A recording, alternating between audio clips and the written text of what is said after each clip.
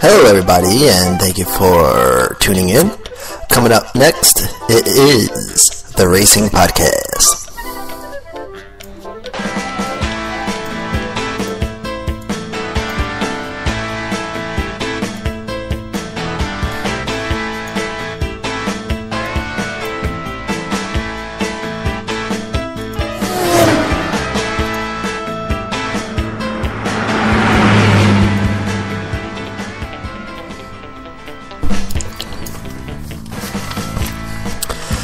Hello and welcome racing fans to the one, the only RP, the Racing Podcast, presented by American Podcasting, available at apodradio.com, also available at Spreaker.com, #sports. I'm your host, Manny Allegretta, and last Saturday was last weekend's Xfinity event, which was the Lakes Region 200.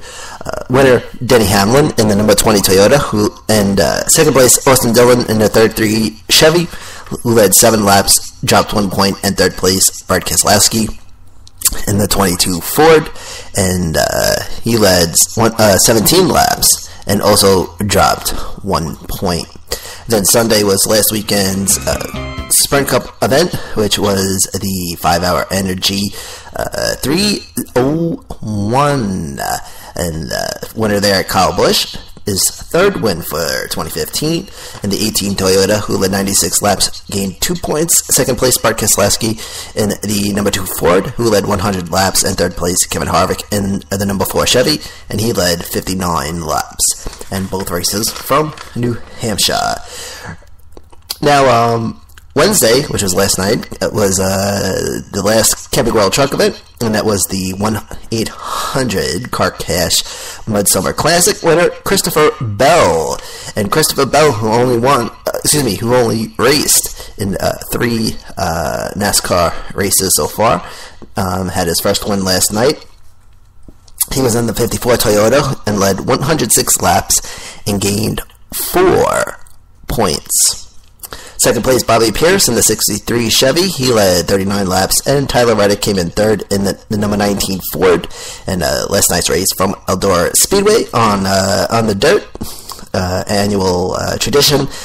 The next race for the trucks is August 1st, and they'll be heading to Pocono. All right, so that leads to race notes, which was the 5-hour Energy 301. Scheduled number of laps was 301 laps, and the race start time was at 1:30 p.m. Eastern, and I believe it ended at around 6:30. Let's see here, I got the notes right here. Excuse me. Race finish time was 4:34 p.m. Eastern, so it started at 1:38 and ended at 4:34. Air track temperature for the race was 88 degrees for the air and 119 degrees track temperature. Pole sitter was Carl Edwards. Pre-race information: the Canadian National Anthem, which was performed by Renee Runcourt. Invocation: Rico Petrocelli, Boston Hall of Fame shortstop and resident of New Hampshire. National Anthem, our national anthem, Nicole Pelletier, and winner of the Speedway Star Competition. Flyover, Cessna L19 Bird Dog, sponsored by Bubba's Burgers, and displaying large American flag over turns 4 and turns 1. Driver Start Your Engine Command, presented by Adam Sandler, who is a New Hampshire native and also is starring in the new movie that is now in theaters, Pixels, which looks pretty neat. Alright, so I think there was a competition question on Sunday, but we'll go over the notes real quick. So you had the top 3 at lap 5, which was Carl Edwards, Denny Hamlin, and Joey Logano. But then your first competition will come out at lap 21, and that was for debris at turn 1. Jeb Burton in the 26 car was the beneficiary there, and the race would restart at lap 27. So you had a top 3 at lap 28, which was Kyle Busch, Kurt Busch, and Carl Edwards. Kyle Busch with a .74 second lead over Kurt Busch at lap 30, which by lap 37 grew to 1.44. And the top 5 at lap 36 was Kyle Busch, Kurt Busch, Carl Edwards, Joey Logano, David Ragan, the 18, the 41, the 19, the double 2, and the double 5. And Kyle Busch at lap 48 had a 2.14 second lead on Kurt Busch. So he had the Busch brothers right there in the top 2 spot. Top 3 at lap 54 was Kyle Busch, Kurt Busch again. Kyle Busch this time with a 2.24 second lead at lap 56. And then, but then by lap 64, well, lap 61, you had Kyle Busch and then Brad Keselowski, which actually climbed into the first place spot for a little bit at lap 67. And then you had Keselowski, Kyle Busch, Kevin Harvick, lap 73, which was the top 3. Keselowski with a 1.09 second lead over Kyle Busch at lap 75. Then you had some green flag pit stops at lap 76. Matt Kenseth was penalized for spinning on pit road. And black flag for officials for they threw a black flag for something. I forget what it was. Well, anyway, Kenseth was spinning on pit road, and he had to serve a pass-through penalty. Now, the pass-through penalty, okay, if you get popped for a penalty on if you get popped for a penalty on pit road during green flag racing, you have to serve a pass-through penalty. If you get popped with a pit road penalty on during yellow flag question laps, and then you have to restart at the back of the pack. Top 3 at lap 84, Keselowski, Harvick, Dale Jr. Keselowski had a 3.89 second lead over Kevin Harvick at lap 86, but then Dale Jr. took the lead for a little bit at lap 88, and I wrote down the 88 car took the lead at lap 88 there, but then Jeff Gordon moved into first place for a little bit. Then you had the top 3, which was Gordon, Dale Jr., and Allmendinger at lap 89, and then it was Gordon, Allmendinger, and Tony Stewart at lap 91, and then you had a top 3 of Allmendinger, Landon Castle, Kyle Busch at lap 94. And then the 7 car goes on fire. Alex Bowman, right front tire. And that would bring out the second caution. Debris on turn 4. Actually, that's incorrect. The car went on fire in pit road, I believe. What happened was, there was a fire originally, and they took the tire off, and they thought they got all the fire out. Then they put the new tire back on, and then what happened was the new tire went on fire because some of the fire was still was not extinguished. So that's what happened there. But the second question would come out lap 96 for debris at turn 4. Stenhouse Jr. is the beneficiary there. Stenhouse Jr. in the 17 car, and then they've opened pit road at lap 105, and then the green flag will come out lap 107, and the restart lap 108. Top 3 at lap 109, Keselowski, Kurt Busch, and Kyle Busch, first, second, third, and Keselowski with a 0.59 second lead over Kurt Busch at lap 110. There was Keselowski, Kurt Busch, and Dale Jr. at lap 114 makes the top 3. Keselowski this time at lap 115 with a 1.25 second lead over Kurt Busch at lap 115. Lap 116 will bring out the third question for debris on the front straightaway. Tony Stewart, Smoke as they call him, he would be the beneficiary there in the 14 car. And the green flag comes out at lap 121 and the restart lap 122.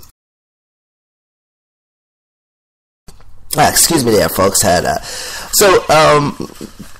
then you had a top 3 at lap 123, Keselowski, Kyle Busch, Kurt Busch. Keselowski with a 0.51 second lead over Kyle Busch at lap 124. Ryan Blaney reports loose wheel, and he heads to pit road at lap 129, and gets penalized for speeding on pit road, and has to serve a pass-through penalty. Those that might not know that NASCAR car does not have a speedometer. In fact, they have the tactometer, so they're relying mostly on RPMs to estimate how fast the car is going. So if you're familiar with driving a manual transmission, Normally with manual transmission, you would shift at 3,000 RPM, right? So you go first, then second, and then you go into third at 30 miles an hour, fourth at 40. But if you have a vehicle with a speedometer and tachometer, you would notice that when you get to the point on the speedometer where you shift, the RPMs are usually hovering around 3,000 RPM. So you downshift. So if you're in fifth and you downshift in the fourth, you bring the RPMs down to 3,000 RPM, maybe a little bit less, so there you will be in the 40 mile per hour range. Because pit road speed is 45 miles an hour. Sometimes it's 55 miles an hour. The short track, sometimes they cut it down to 30. It varies from track to track, the speed limit on pit road. So top three, lap 136, Keselowski, Kyle Busch, and Kevin Harvick. Keselowski with a 1.16 second lead at lap 137. It dropped down to 0.84 seconds at lap 139, and then climbed back up to 1.87 at lap 144. Kyle Busch was 63 points away from breaking the top 30 in points as of lap 145. He was 87 points behind and gained 24 points. Now, he has to get into the top 30 in points to have a chance to get into the chase this year. And I know that's been the big news as of late. Race halfway mark at lap 151, where 159.23 of 318.46 miles completed. And then the top three at lap 161 was Keselowski, Kevin Harvick, Kyle Busch. Keselowski with a 3.27 second lead. It was actually 3.269, and that was at lap 162. And then Harvick winds up hitting, though, at lap 176. And then it was Keselowski, Kyle Busch, Jeff Gordon, top three at lap 177. Then it was Keselowski, Logano, and Allmendinger at lap 177. Keselowski, though, would wind up hitting at lap 179. So then you had Logano, Allmendinger, and Carl Edwards at 180. Okay. Jimmy Johnson, the 48 car, penalized for speeding on pit road. He has to serve a pass-through penalty. Quote from the officials on radio communications, which I like to listen to as the race is going on. They said, quote, 48, too fast on pit road, section 5. 48, too fast on pit road, section 5. Pass-through, end quote. And of course, the pit road is divided into sections. And each section has a sensor that checks the car's speed. The first one's at the beginning of the first sensor is at the beginning of pit road, and then the last one's at the end of pit road, and then the intervals in between. So that's how they divide up the sections. Top three at lap 185, Logano, Edwards, Kenseth. Logano with a 2.59 second lead over Carl Edwards at lap 186. And then you had question number 4, which was for debris at turn number 3. Fourth question will come out at lap 188. David Gilliland is the beneficiary there. He's in the 38 car. And then there was also a race off pit road at lap 190, which consisted of the 22, the 19, the 20, the 27, the 4, the 24, the 3, the double 5, and the 14. Logano, Edwards, Kenseth, Kane, Menard, Harvick, Gordon, Dillon, Reagan, and Stewart, respectively. Logano comes out on that one.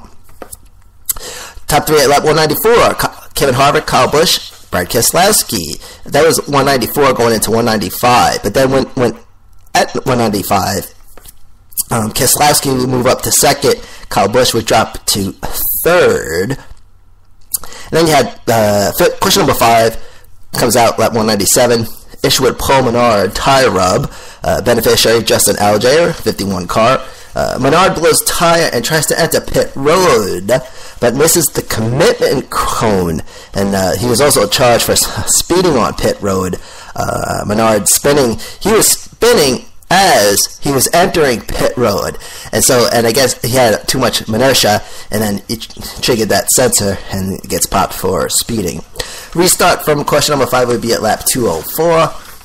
Alright, so the top 3 for lap 204 and 205, it was Kevin Harvick, Keselowski, and Truex Jr. at 204. Then it was Harvick, Keselowski, Carl Edwards at 205. At 210, Harvick, Keselowski, and Matt Kenseth. And Clint Boyer, he also was suffering from a tie rub right rear. That was during lap 209. The 51 car was smoking also with a tire rub